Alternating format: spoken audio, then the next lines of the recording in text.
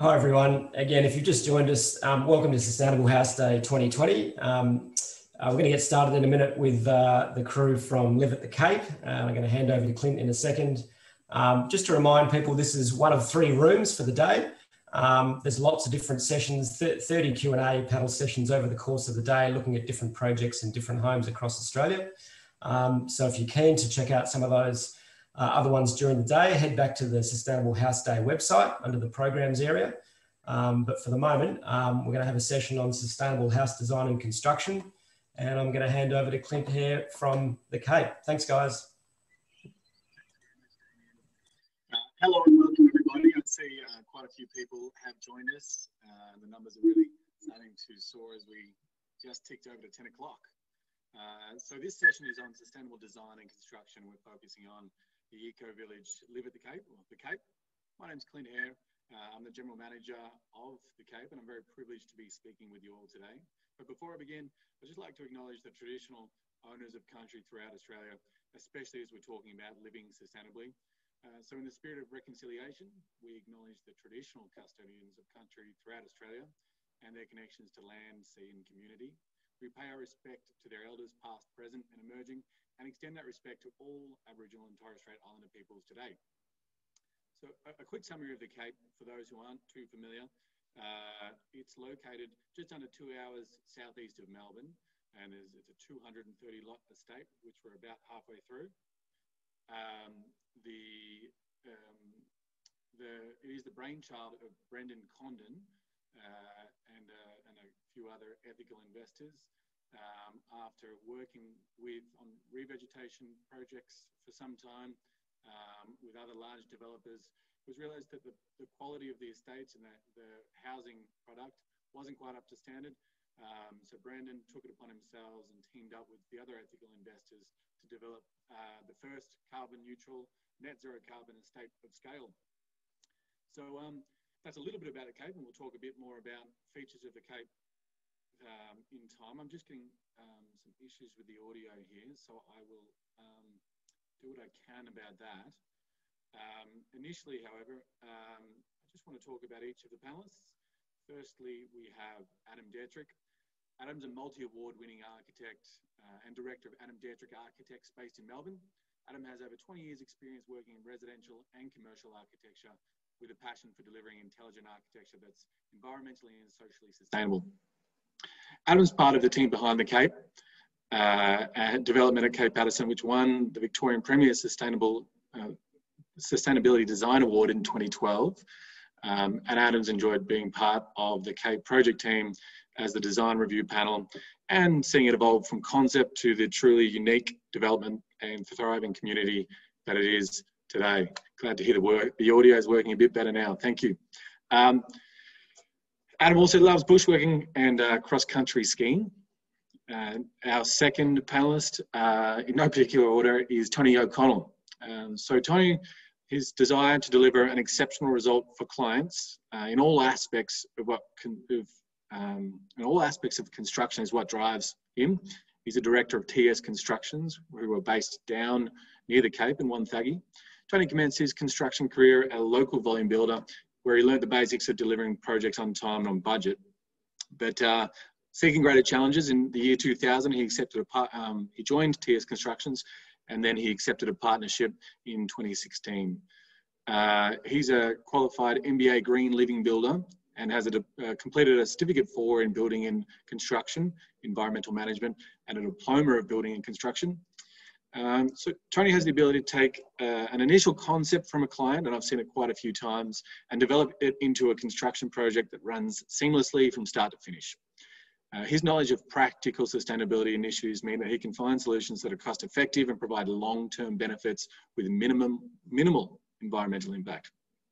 Tony's other interests involve Park Run, which is a free weekly volunteer-led 5K walk or run, as well as ultra marathon running, competing in trail races of up to 100 kilometres. He's also a life member of the Wonthaggi CFA, and a life member of the Cape Paterson Surf Lifesaving Club. And Michelle. Michelle is trained as a journalist in public policy and law. Michelle's worked to build sustainable communities, organisations and cities. And she knows a bit about sustainable, affordable housing through her advocacy and social entrepreneurial pursuits. She moved to the Cape in Cape Patterson in early 2019 with her partner Nathan and their 2 young children. And in addition to all of this, Michelle's kept very busy by her 5-year-old as he tears down to the beach with his boogie board in hand. And she also loves kayaking.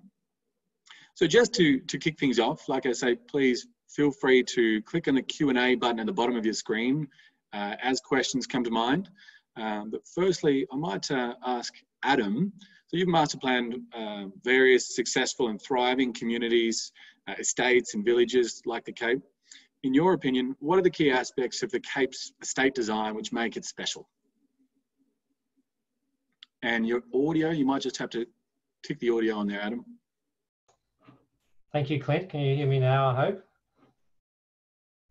Yeah, we can hear you. Great question. It's where do I start? The Cape is so different from other developments in so many good ways.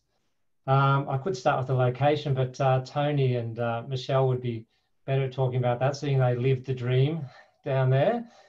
But seriously, there's a lot of things to think about here. I think from the starting point, quite a few years ago, 10 or more years ago, when the Cape got serious about doing the research about how to create a sustainable community.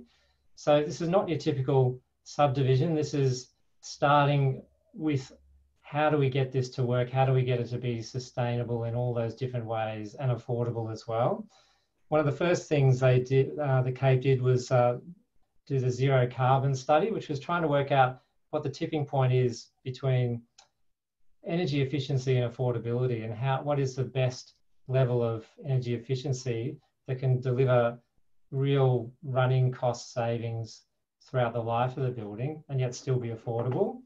And the whole village is basically, in terms of the housing and the design guidelines, are based on that initial zero carbon study. In terms of planning too, it's quite unique. There's not many developments around that have more than 50% of the area of the site dedicated to public open space and parks and reserves. The street layout was crucial. The street layout, in designing a suburb that can be sustainable, all the houses need to be able to have the appropriate orientation, and all the streets are designed to provide all sites with great northern orientation.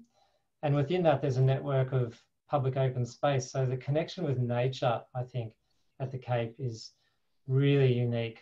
Every house has an incredible connection, and there's this network of open space and paths. It's like a secondary network. You've got the streets, which are beautifully landscaped, and then you've got this secondary network of walkways and cycle paths and nature reserves.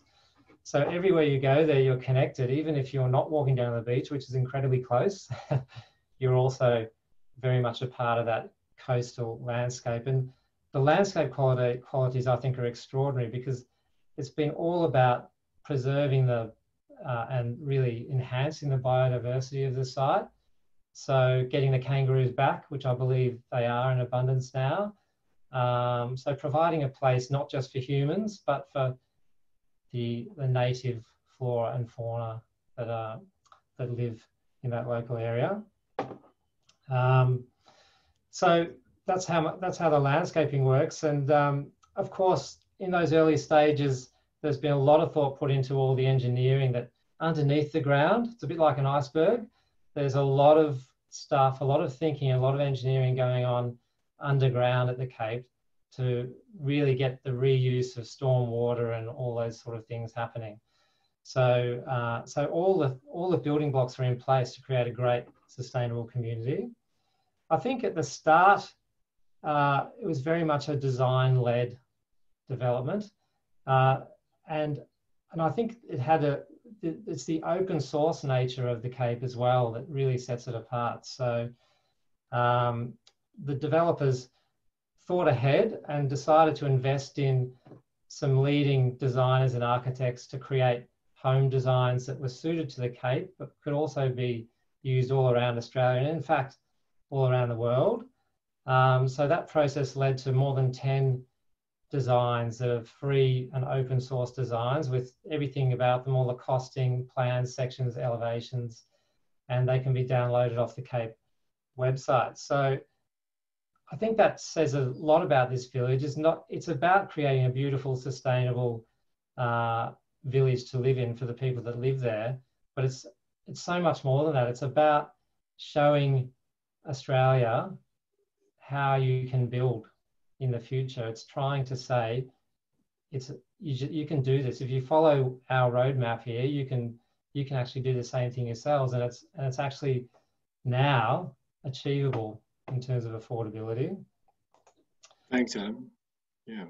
Yeah. That's great, Adam. Yeah. So touching on that, building a model that proves that this is possible and that other developers and other people can point to and emulate is a really key part of what the Cape's trying to achieve. We've got one question coming through, and for those people who couldn't quite hear me, I think I had some audio issues in the first few minutes.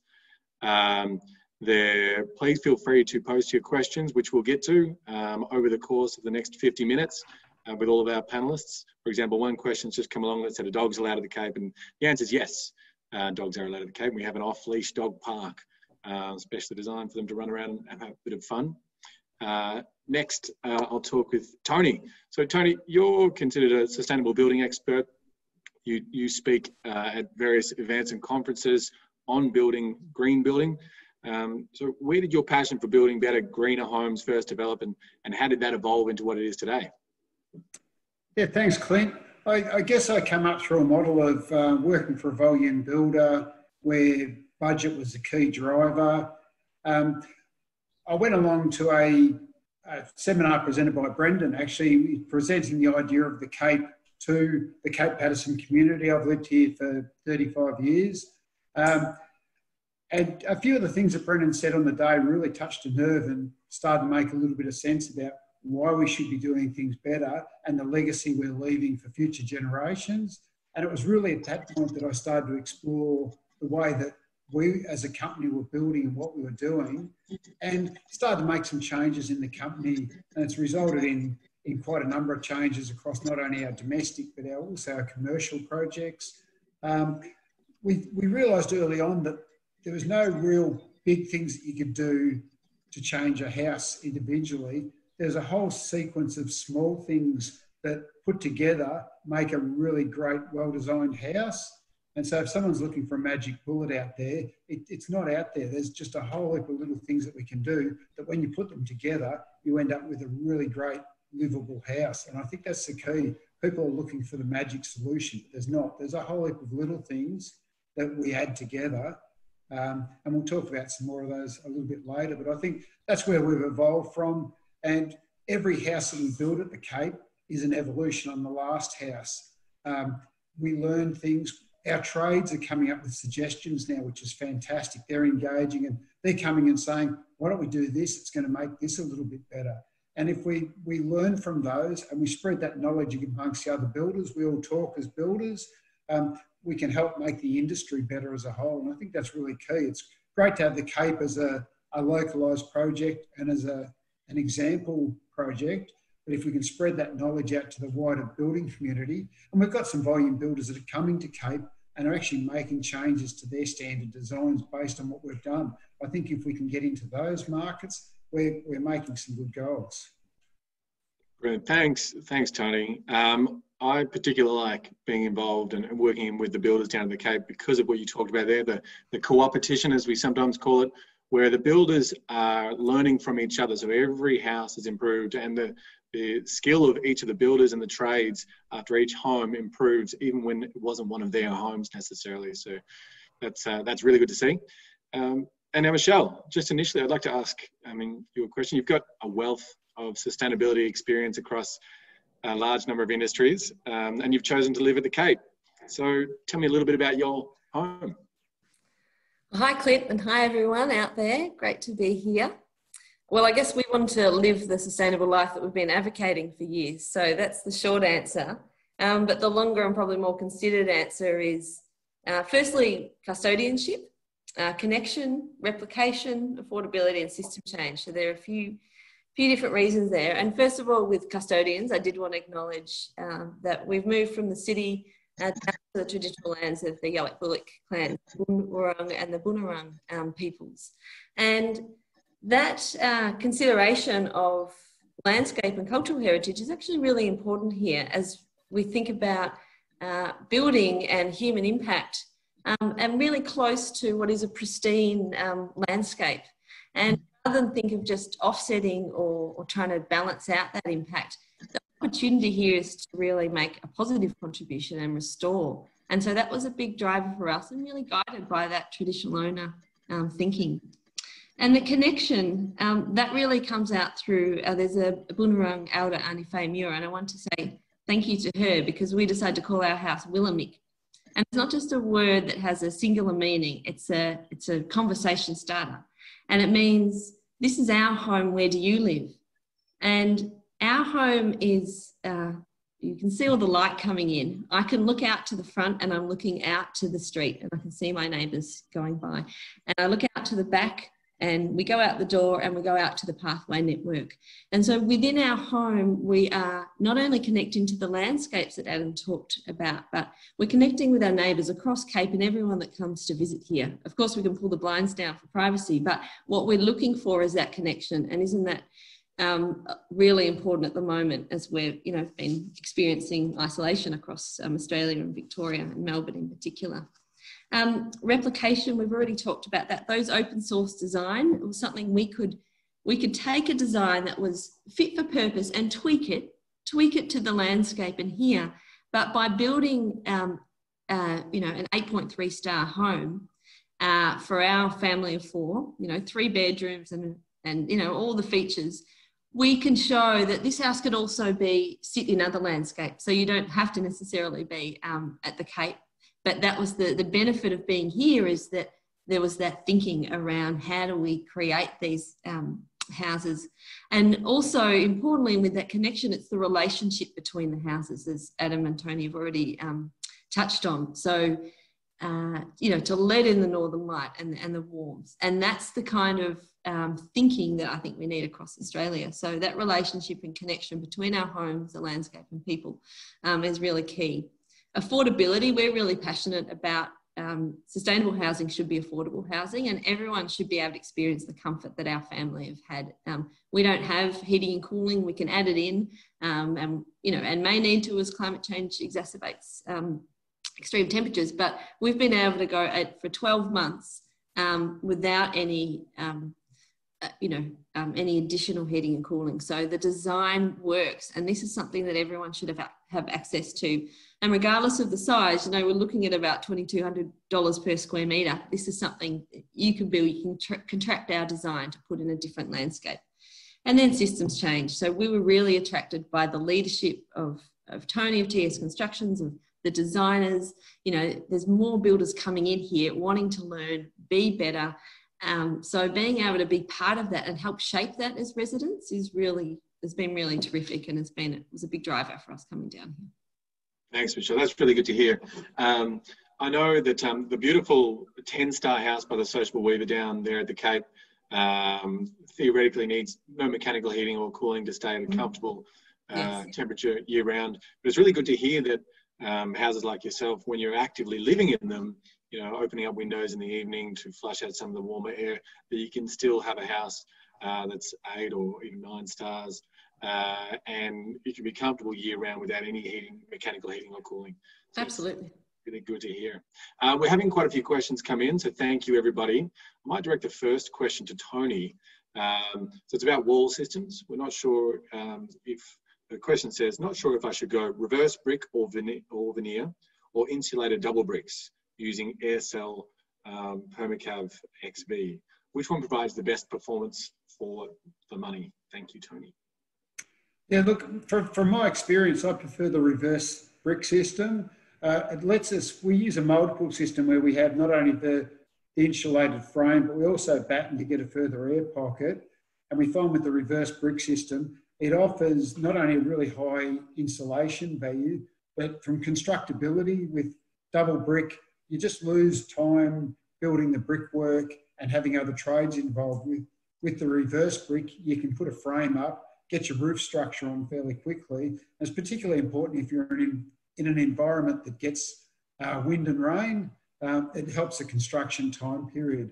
from a pricing point of view, the reverse brick's probably slightly cheaper to build as well. They're both very comparable in pricing, but I think you probably get a better thermal effect too, because you can get that insulation. You can double up on your cavity through the reverse brick. Great, thanks for that, Tony. We've got another one here, which I might direct to Adam. And Adam, you're on mute at the moment. It says, hello, with the vegetation at the Cape, is there an optimum height and density, or is it simply that more is better? Just asking, is curious to know how tree heights work with natural light, solar panels, etc. Thanks, from Tom. Thank you, Tom, for that question. It's a good question because height of vegetation is very important for, obviously, our solar panels need sunlight, but so too do our backyards, our gardens, and our living areas. So all that is factored into, we have a set of design guidelines which look at planting heights, and we've kind of worked it out, and the winter sun is key to everything in terms of energy efficiency and livability at the Cape, I think. Access to sun is one of the key things that underlines everything, all the thinking behind the Cape. There's a lot of other thinking about social connections, as Michelle was talking about, but really the sun is your friend at the Cape, and the landscaping is all set up to achieve that. Brilliant, that's right. And there's an owners corporation that operates with maintenance people. So if trees become too high in common property, they can be trimmed down if they're going to interrupt people's winter sun. So this one's probably a good one for Michelle. We've got one from Di, which says, how many changes to the building's design are residents or purchasers encountering between purchasing off the plan and walking into the final actuality?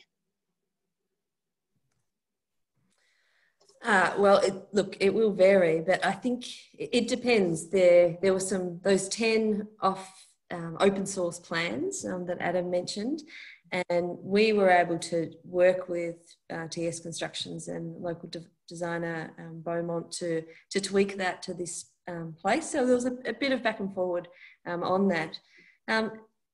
But really it was, that design was going to work for this site. And what we've been seeing, we bought land here about 4 years ago and moved, as we said, early last year, and we're seeing more houses being built, and both the designers, the builders, and also residents and future residents learning from the designs that are currently available. So there is tweaking to fit for purpose, but I think it's a pretty streamlined process because we can see, what's going to work. And I guess I did feel that there is a, good conversation and openness to be able to talk about, about design and about the community more broadly. Residents certainly have input into that. So I don't know if that answers your question quickly, but I think it's pretty streamlined, but there's an opportunity to shape not only your own house, but also be part of the broader development down here, which is great. Yeah, that's great, Michelle. Thank you. There's another one that's a technical one, which I might direct to Tony. And Andrew asks, has there been testing of houses post-construction to ensure they meet the design energy efficiency standards? And Tony, you're familiar with the RMIT study, so perhaps you want to mention about that. Yeah, look, thanks, Clint. There's been a number of houses, I believe it's 6 or 7, that have been connected up to monitors for over 12 months. They have internal monitors, external monitors. The monitors are both in living areas and bedroom areas, and they've been testing to see how the house performs in relation to how they should compare to their energy rating. And they're finding that the houses are actually performing better than what the energy rating says that they will, which is a really great positive to see that the houses are performing, in some cases quite a bit better than anticipated. Not only that, Cape's taken a bit of a leadership role in the little things like we've introduced blower door testing as a post-construction item to demonstrate that the houses are being built to a level as good or better than what they should be. I think that's a really positive step as well. And I'll post that a link to that study, which took you earlier this year. It's got a such a clear domain. I'll post that on the Q&A board there under Andrew's question.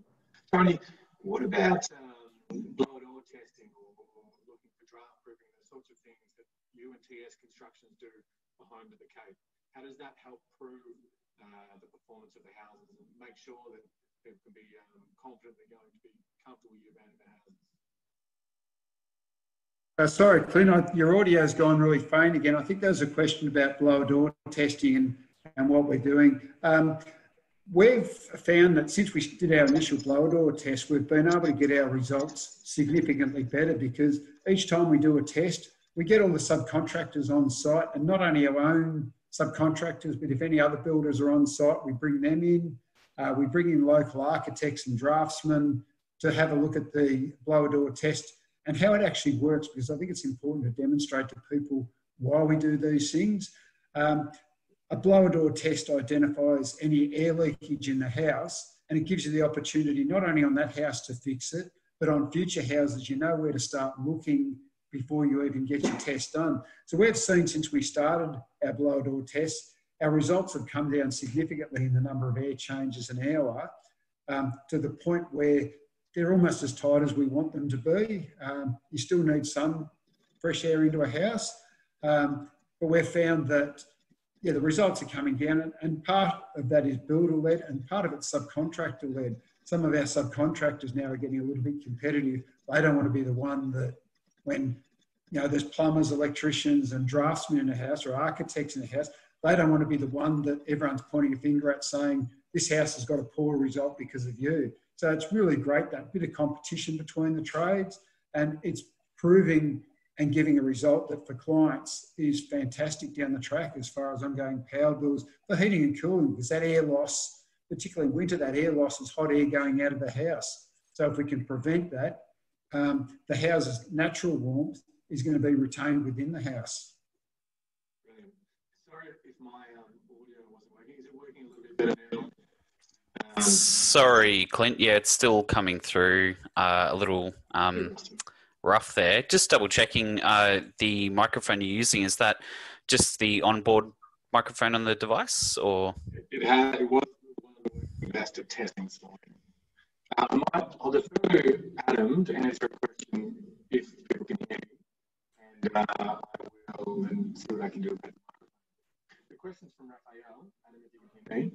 Thinking about floor plans, given the equipment required to go all electric, heat pump, inverter, batteries, EV charger, etc., would you recommend that a garage has now become a must-have to protect those devices? Sorry, Clint, I couldn't hear that. There was something about garages. It was about protecting devices. Yeah, that's the one. Oh, sorry. Can you say that again, Michelle? Just have a garage structure to protect devices. Oh, a garage structure to protect devices such as your solar infrastructure and monitoring. And oh, right. Yeah. So, well, I just so basically the solar device, I suppose sustainable infrastructure that you have, a lot of it is suitable for being outside. It doesn't necessarily have to be in the garage, but it's certainly helpful to have it in the garage because that does increase its longevity. Am I right there? I think, Tony, like you might want to talk about this one. Yeah, no, look, definitely some of the equipment's better off being placed in the garage or in weatherproof areas. Some of the equipment, our heat pumps, for example, we find that they work very efficiently outside. They need that ventilation area around them. As far as, and the question asks, would you recommend a garage has now become a must-have to protect their devices? It's certainly advantageous in the coastal environment that we live in. If we're further inland, I'd say it's probably questionable. But here, things like your batteries and that, I think it's good to have them in a garage purely because we've got so much salt air, which brings about corrosion of that in our environment. We're only a few hundred metres from breaking surf, and so we have to take that into consideration. If you're further inland, you can probably get away without it. But as I said, we are very close to the sea where we are. Brilliant. Thanks for that. Does the audio work a bit better now, hopefully? That is a bit better. Great. Thanks, We're Clint. back on. Okay. Michelle, here's one for you. It's from Nick. And Nick asks, what range of temperatures does your house go through, winter to summer? Thanks, Nick. So we're just coming out of winter, and we're certainly getting warmer temperatures already outside. But internally, we're staying between about 15 and 22. So even at night, we have, like most homes here, we've got the polished concrete floor. We've got some, lovely thermal mass there in the recycled brick with our north-facing aspect. And so we are holding that beautiful warmth in our floor and throughout the home during winter. So that's why I said we haven't needed any mechanical heating or indeed cooling. We found in summer, and it was our first summer, worked the same on some of those extreme days, heading up towards 40, and we were still sitting around 22, 23, which was really extraordinary. And we know in Broader Cape, the power was going out, and we had beach shacks people were in real trouble. So I sort of started a little project around this being a place of resilience where people could come to feel safe and healthy during summer. So that's been our experience to date. And there has, as Tony mentioned, been tracking of all of the houses, and we're seeing really that consistency throughout the year, which is about comfort and basically a human right, which is why I think everyone should have access to these type of homes. Great. Thanks, Michelle. And don't run away. I've got another question here for you. And that is, how much noise, this comes from Helen, how much noise transmission is there across home sites? Vehicle, human, music, dogs? How much interior noise transmission between rooms? And you might draw a parallel or a comparison between other homes you've built in or lived in elsewhere. Yes, yeah, sure.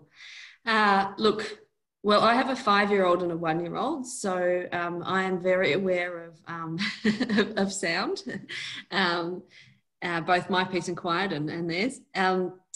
We have double glazed windows and doors. We have insulated walls, which obviously keeps in the heat and keeps in the warmth, and also insulates during summer. And we talked about the air changes. TS Constructions did a blower test for us, and it proved the experience that we're living. But of course, with all of those features that keep us comfortable, it also blocks out sound.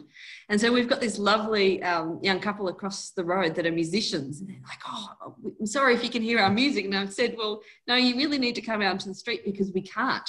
So that's why for us also the windows and the visibility are really important, because our houses are well insulated from sound.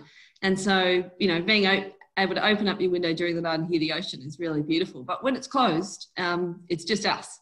And we have a very open plan design, and we did that because we've got young kids and we might compartmentalize sections to date. But we have beautiful sliding doors that close off different areas, and yeah, it's very comfortable. So it works, but it comes down to those basic principles of insulating the walls, the floors, and having those double glazed windows, and that provides the sound protection if that's what you're looking for.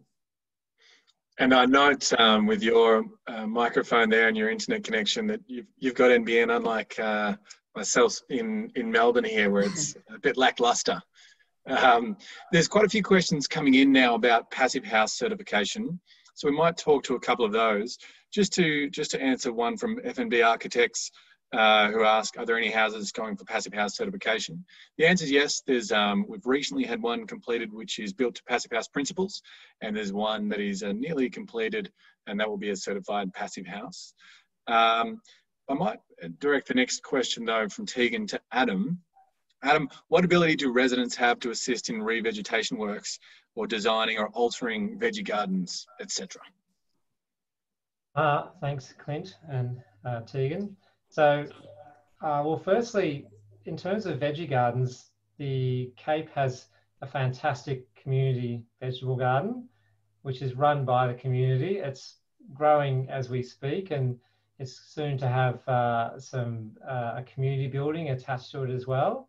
So at the Cape, growing veggies is very much part of the lifestyle that we're trying to support. So veggies can be grown in your own property, in your own backyard, but you can also use the community garden and really get your hands dirty growing all sorts of things and having cook-ups down at the community veggie garden. So I'm not sure whether that answers the question, but it's very much part of living at the Cape, I think, as I'm sure that Michelle could attest to. And we've had a pilot community farm with dozens of gardeners down there for a few years now. We're about to start building one of the biggest community farms in Australia later this year. So it'll have room for hundreds of gardeners. It'll be a really, really great place to hang out because it's the central hub of the community. A question that's coming here is, does the development attempt to create some common rules? For example, electric only, no fossil fuels. I might direct that one to Tony. Thanks, Clint. Yeah, we have a number of things in place, I guess, to ensure the standard of the houses at the Cape.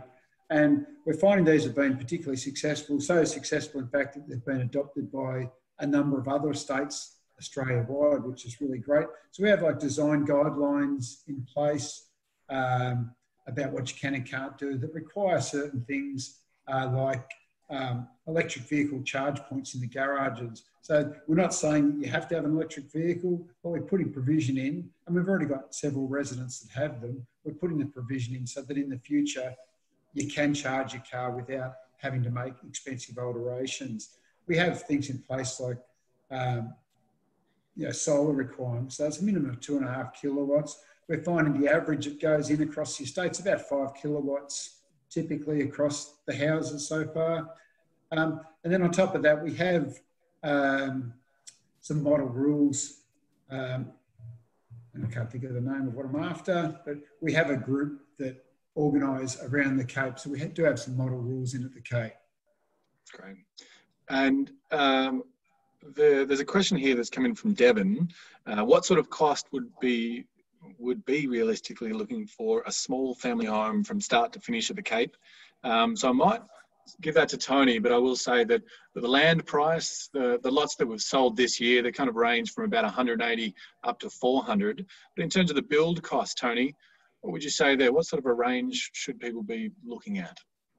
At the Cape so far across the builds, where our houses are ranging from around probably 320 to 350 up to about 500. So it depends on what you consider to be a small family home, because some people are small family homes, 3 bedrooms, a rumpus and a living room. Other people, it's not. So in that range of 350 to 500 has been fairly commonly where we've been placed.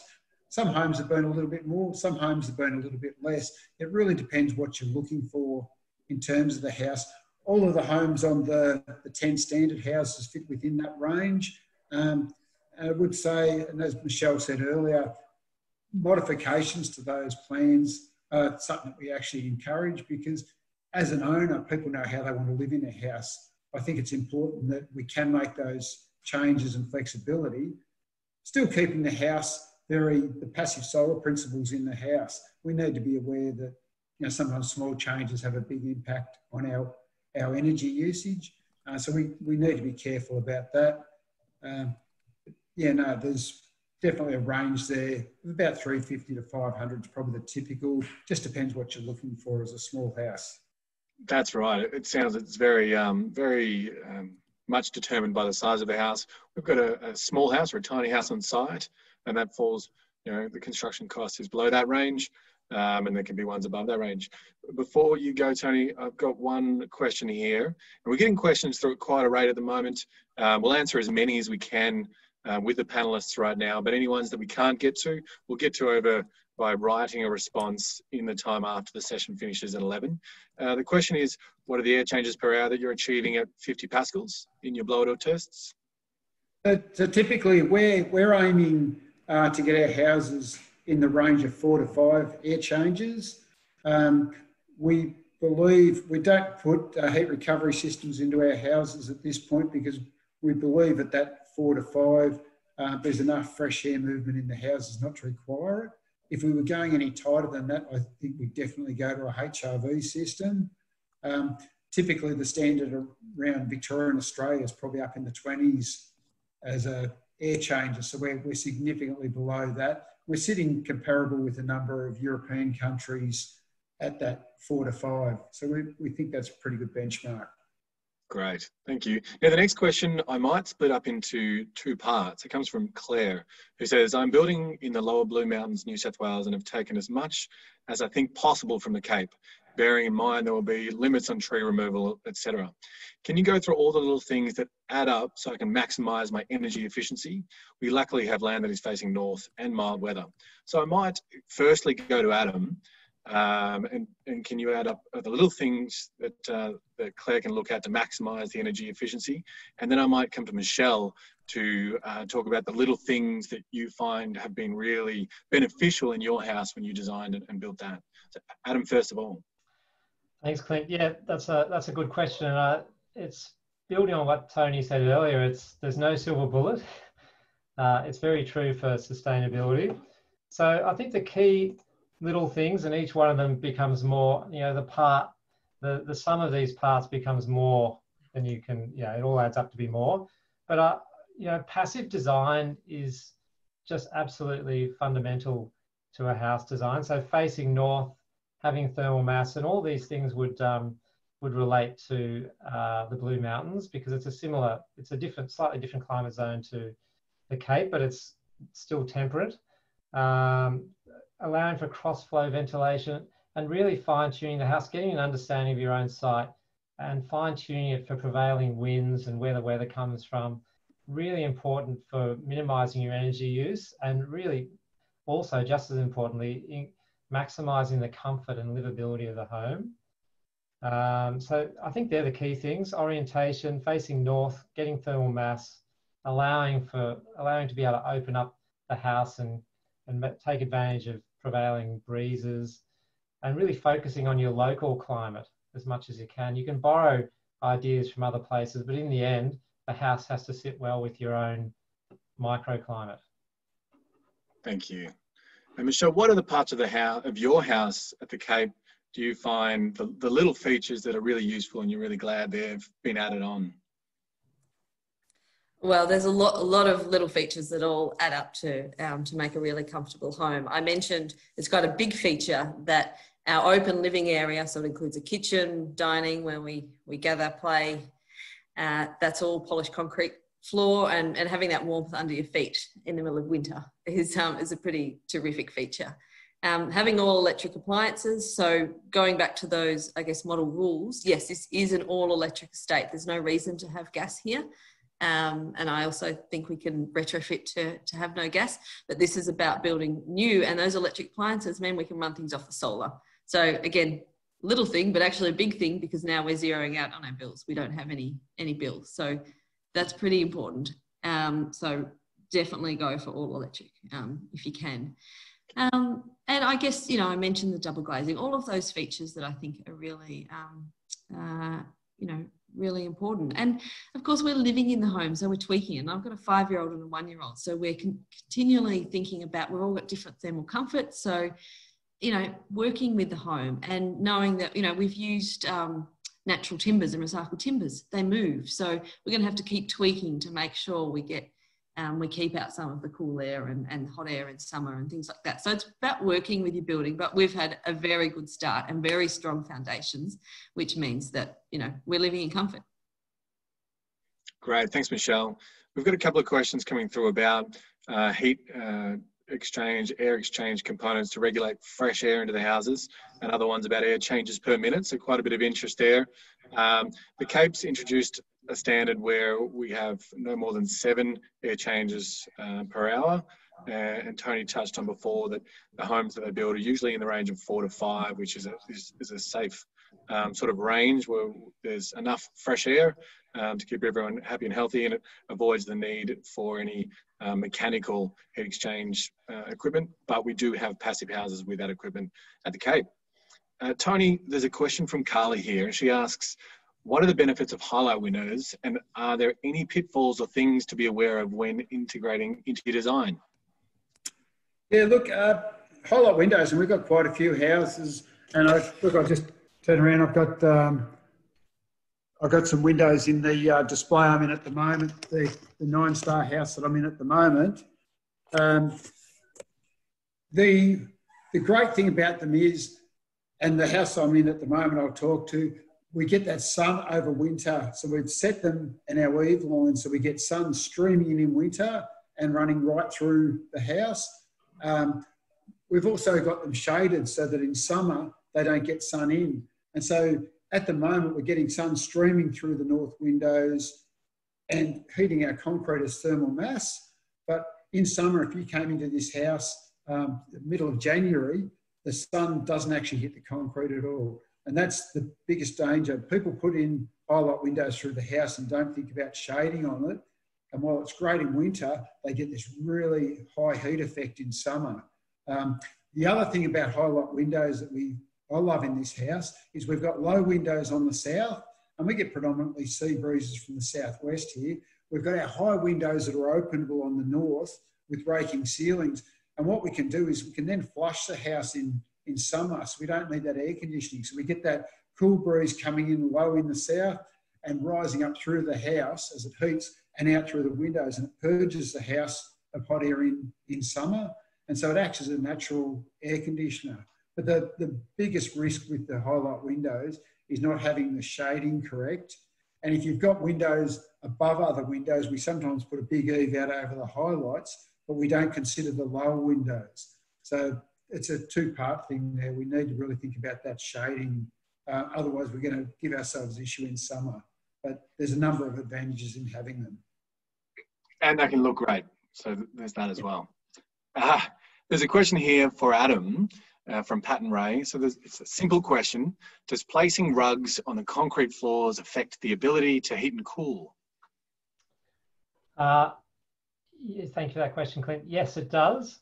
So thermal mass you need to have air touching the thermal mass. So if you've got a polished concrete slab, to get the thermal benefit of that concrete slab, you need to have air touching it. Having said that, rugs are fine. It's just, you know, the way you would normally position rugs in a polished floorboard home, for example, or a polished concrete home is fine. A rug under the coffee table and a rug under the couch, and, you know, that sort of thing is fine. But you just can't, there is such a thing as too many rugs to achieve your sustainability goals. Great. And while we've got you, Adam, from Sue, she asks, with regard to wall insulation, how can I easily increase the R value to the standard R2.4 in walls without increasing the cavity width?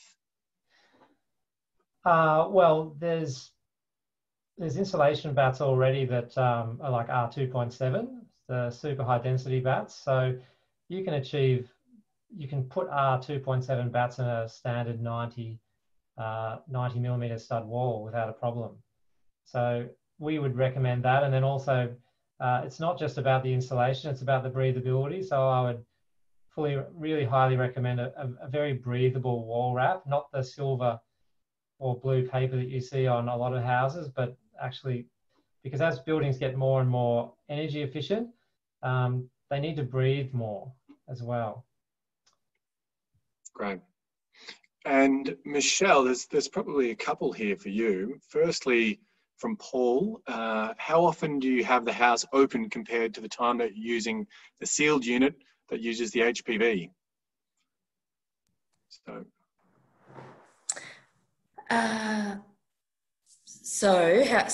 Maybe I don't quite understand the question. But I think it's how often do you have the house opened up with all of the windows? So it's probably climate related. Yes, yeah.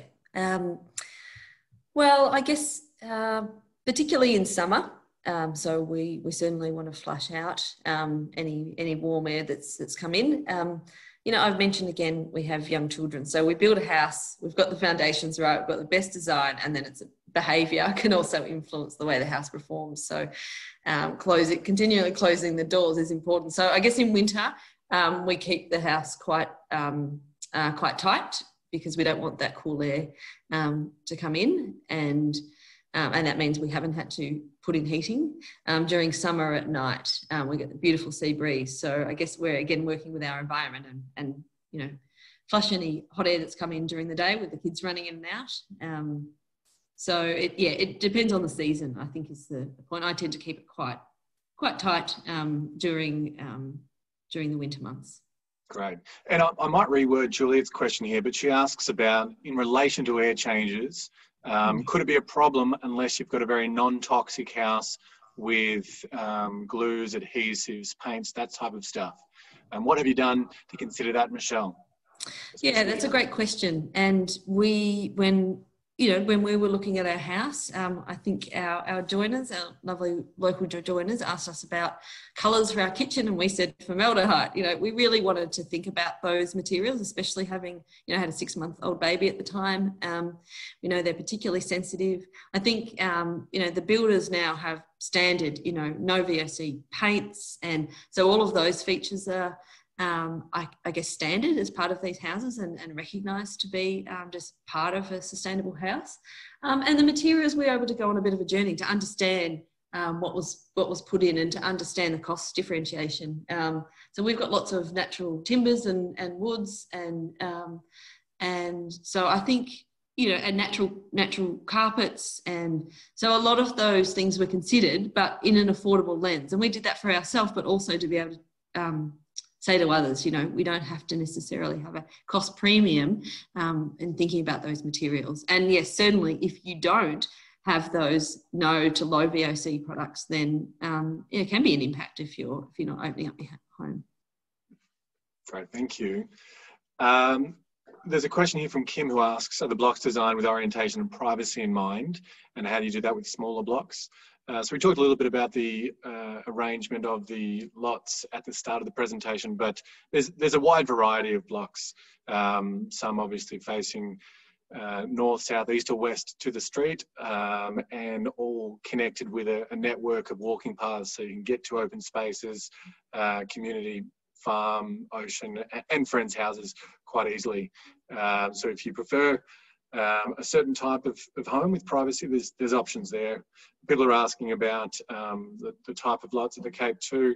If you head to our website, liveatthecape.com.au, you can see the arrangement of the available lots there, and the next stage is likely to happen later this year to answer that question too. So we've got one here. Is temperature control typically passive, or do they require manual open and closing of curtains, shutters and windows? Tony, you might answer this one, looking typically across the whole site. Yeah, look, temperature control definitely is enhanced by having, like in Michelle's case, an owner in residence. We have our display house here that we don't have curtains on. And the temperature in this house definitely fluctuates more than a house that is lived in. The houses, particularly over winter, a house that has someone in there cooking, showering, where all those things give off a little bit of heat and that's absorbed into the house, the temperature is much more stable than in a house that is shut up for 5 days of the week and there's no one here. The houses are designed to the point where we had a meeting in this house. We had 5 people in here for an hour in the middle of winter, and the house core temperature rose by 1.5 degrees just with the body heat coming off people, and it retained that house for several hours. So that sort of effect, the well designed with the thermal mass, but it definitely is enhanced by having a resident that can control. If things are starting to get a little bit warm and you can open that highlight north window to flush the air out over summer, you then don't need to turn your air conditioner on. You can keep your temperature a little bit more stable.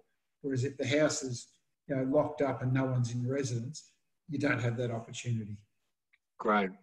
And so we talk quite a bit about passive solar design and mainstreaming that affordable, sustainable house that has very low running costs and net zero carbon. There's a question here from Mike, and he says that you've been talking about polished concrete floors. Do you insulate the total slab? That might be one for you again, Tony.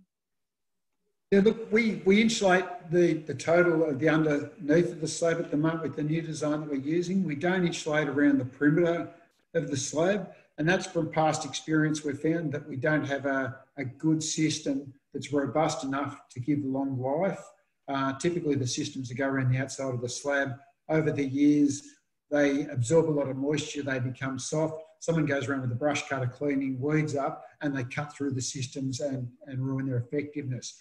So we insulate under the slab, but not around the perimeter, because we just haven't been able to find that system yet that's going to give us the durability. It's great in the initial stages, but we want something that's performing 10 or 20 years down the track, not just something that's performing when we hand the house over. Yeah, great point there, Tony. We've got one here for Adam from Devon.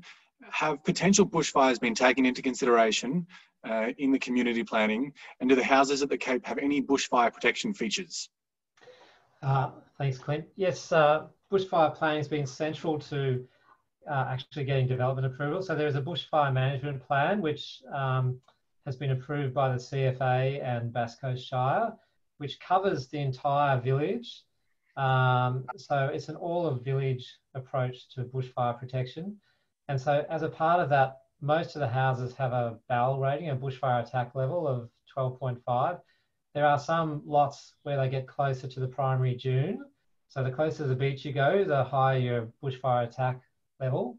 But yes, there's a bushfire management plan that all the vegetation on the village and all the landscaping and all the design has been based on, including some houses needing to have water tanks specifically for the CFA use.